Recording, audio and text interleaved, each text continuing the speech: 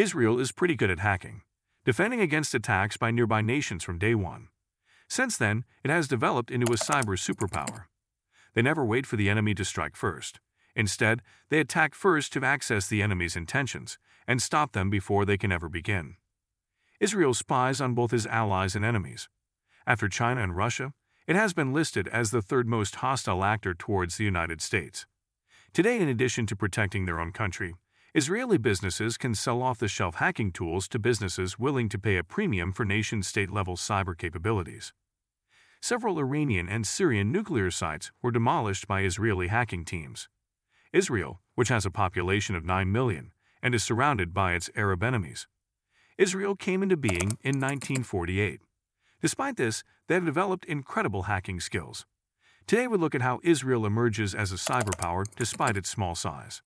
Today Israel is so powerful in hacking technologies, but it was not always like this. The Yom Kippur War, in which Egypt and Syria invaded Israel, was the worst intelligence blunder in Israeli history. Israel had lost its territory during this conflict, which he later reclaimed.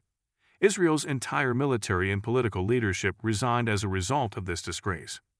At this moment, Israel knew that if they were to survive, they would have to take extreme measures. As a consequence of these developments, Unit 8200, which now numbers between 5,000 and 10,000 people, emerged as one of Israel's largest units. It provides the Mossad, CHIBE, and other specialist groups with 50% of all Israel's intelligence. They use both direct and indirect hacking techniques to project their area dominance. Consider the unconventional bombing campaign against important nuclear plants. As you are aware, every home in Israel is required to serve in the military. After retiring from the military, you can go to college or start your own business. Israel started accessing its school students. The IDF is like one big HR department for the country. Every year, around 60,000 students are selected for military access into different units based on school grades, personality, and IQ tests. Students with high scores are sent to Unit 8200, and the low scores are sent to police. In Unit 8200, students have only one purpose: to gather more and more intelligence. You must not only earn good grades to be accepted into Unit 8200, but you must also perform well on tests of problem-solving and creativity. There are several subunits and even more subtopics doubt the correct team be assigned to them. Students' coding abilities are checked in the first phase, and it is best if the student is a self-learner. They examine if students can come up with original ideas in challenging circumstances. Students participate in a 6-month mental boot camp where they learn project management, programming, Arabic, and intelligence tradecraft. One can access Unit 8200 once they pass this test. There's 4 key traits that technological units like 8200 look for. Chutzpah, being daring and willing to do what no one else is. Rosh Gadol, assuming responsibility and acting with initiative, even if it requires extra work, since you can see the larger picture. Bitzua, being resourceful in completing tasks. Dafka, acting in spite of a circumstance and purposefully rubbing it in. Just getting the best people is half the battle. They must be placed in the proper atmosphere, and you must work out a way to keep that talent. Students are required to serve in the military and do not come to this school of their own free will. And everyone who acquires technical skills leaves as soon as they can. So it is necessary for Unit 8200 to retain more and more people. Unit 8200 has a pretty straightforward plan of action for this. The Unit 8200 doesn't spend any more time rounding tedious studies. Making these kids fully capable flag hackers is Unit 8200's main goal. For this, each team is led by an accomplished coder, and all students are divided into small groups. Following this, participants are given practical assignments like learning how to hack into someone's laptop, automobile, or phone. Sometimes it starts to resemble working for a tech firm more than it does being in the military. Students who shine in both talent and teamwork are chosen and advance to the next stage when they take part in real missions. They understand the significance of what they are doing.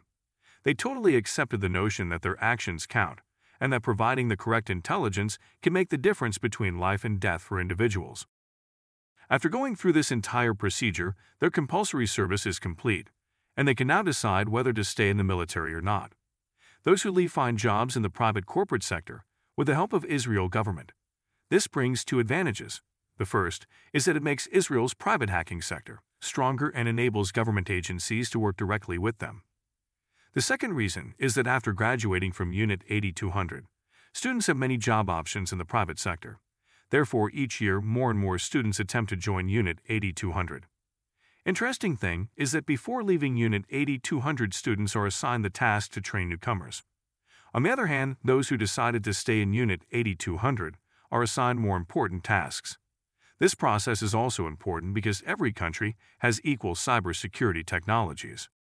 A key differentiating factor is all about how you organize human capital and improve skills, and that's where Israel wins. Every day, students have to face different kinds of challenges. Every time, they have to perform hacking in different ways, and this increases their skills. Students who enter private businesses find their seniors from Unit 8200 in executive roles. This builds trust. So they are excited to do something big, which means that no matter how big any company gets, they remain energetic like a startup company. Israel intelligence agencies like Mossad are also dependent on these private companies because every year they make new software and find loopholes in enemy states. In addition, these businesses sell their software to other nations, which helps Israel maintain positive relations with these nations and win special favors from them politically. Muslim nations, which were formerly intended to be Israel's rivals, are now engaging in significant trade with the Jewish state. Israel's Pegasus software is used in other nations. This is Israel's success story. What do you think makes Israel so skilled at hacking? And can other nations copy the Israeli approach? If you like this video, please let me know in the comments section below. Share with your friends and colleagues. I sincerely appreciate you watching, and I hope to see you soon.